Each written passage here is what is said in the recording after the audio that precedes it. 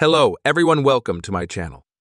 Although not many details have been released about Meri Brown's boyfriend, Amos' previous marriages, the fact remains he has several. Notably, that has raised red flags for many sister wives fans after watching Meri suffer through too many years of an emotionally empty relationship. But when fans directly ask about this, Meri made light of the issue. While sister wives fans were extremely excited to hear about Meri Brown's new boyfriend Amos, they quickly became concerned when learning he was previously married multiple times. Admittedly, it is difficult for fans to see Meri begin a relationship with someone who reportedly has 4 previous marriages. Additionally, fans watched as Meri clung to a rotten relationship with Cody Brown that was well past its expiration. While Meri, on the other hand, currently seems almost aloof when fans confront the issue about Amos's past.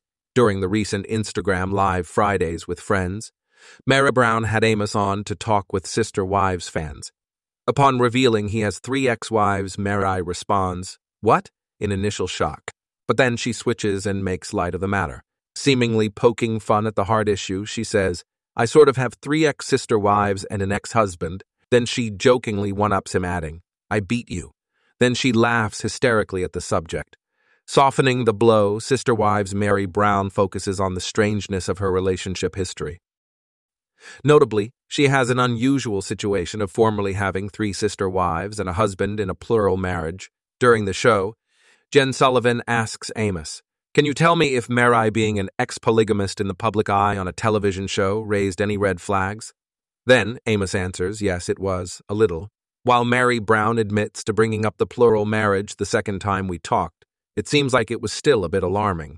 But Meri brings in, he was like, "Yeah, I'm a really private person." I'm like, "Really?" Then she continues. He's like, "Yeah, I'm not on social media." He then tells her, "I'm a really private person. I don't let a lot of people into my life." I'm like, "Oh, so how private are you really?" So we talked about that for a bit. Additionally, Amos admits during the live show that he is a little shy. Both Jen and Meri plan to break him of that. Even so, the couple says, "We're happy, and we like each other a lot, a lot." Admittedly, he isn't 6'6", but they seem to be able to make it work since he is taller than Meri Brown. In particular, one of the biggest positives that Meri mentioned was that on the first date, he brought her in for a big hug that was a very safe hug.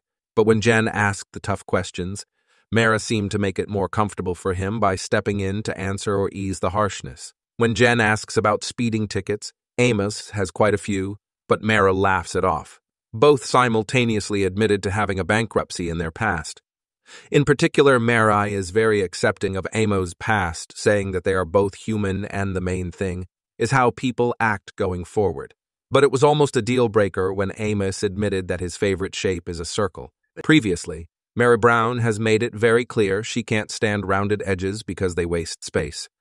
Although they both have tricky pasts, they seem to be enjoying each other's company.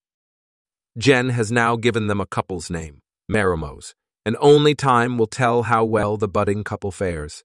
What do you think about Meri Brown laughing off his past marriages and excusing it, saying, "I beat you," referencing her past? Does Amos surprise you? Do you think he is good for Meri? Are you hoping Sister Wives will return for season 19?